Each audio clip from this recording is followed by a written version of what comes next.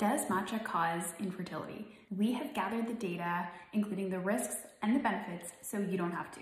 I'm Dr. Samantha Van De Wal, a naturopathic doctor with a focus on women's health. And when it comes to fertility and preconception, there is a lot of information when it comes to coffee and tea and whether or not it's safe to consume. Fortunately, we have some pretty significant data that matcha actually has fertility-enhancing qualities thanks to polyphenol compounds and specifically epigallocatechin gallate, or EGCG, which combats free radicals and improves both sperm and egg quality. Studies have also found this compound to improve the severity of symptoms associated with uterine fibroids, endometriosis, and overall inflammation, causing menstrual pain due to its antifibrotic and pain-relieving mechanisms. And lastly, matcha has also been shown to improve metabolic parameters in individuals experiencing PCOS or polycystic ovarian syndrome, which may enhance their fertility outcomes. Ample research has suggested, however, that there is a risk associated with too much caffeine and neural tube defects like spina bifida,